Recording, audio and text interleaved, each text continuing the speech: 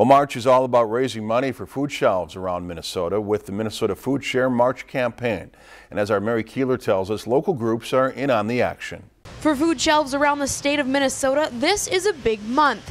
It's the start of the Minnesota FoodShare March campaign. This is such an important event because it allows us to record our donations, and we report to the Greater Minneapolis Council of Churches. Once they send in their number of donations, they get a check that nearly matches the amount they took in, which keeps them from going into reserve money to buy food.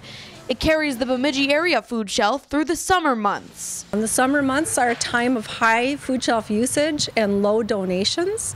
We believe it's because children are out of school. And it provides a way for the entire community to get involved. The community really rallies around the food shelf, and in some businesses and some schools and also churches, participate in this. This is our Wolf Pack Pantry.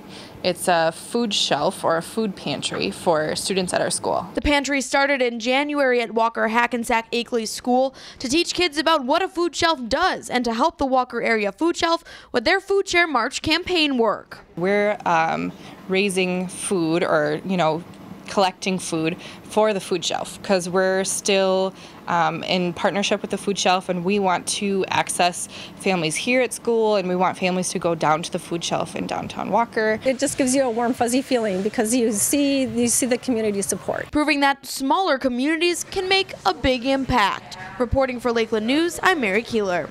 Some hot ticket items that food shelves are looking for include peanut butter, canned meat, and fruit, as well as personal care items that food stamps do not cover. If you've enjoyed this segment of Lakeland News, please consider making a tax-deductible contribution to Lakeland Public Television.